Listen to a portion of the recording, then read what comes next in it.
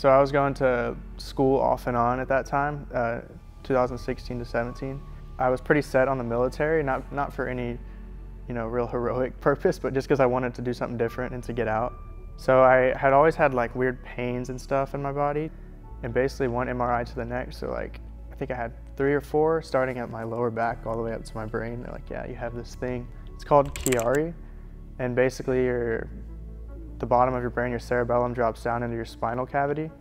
To find that, it's like, oh, you need brain surgery.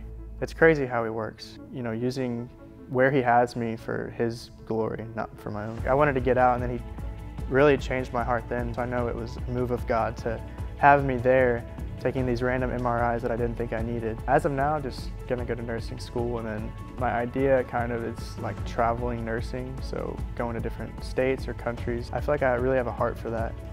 And having the surgery that I've had and everything, I think I can hopefully help people how I've been helped.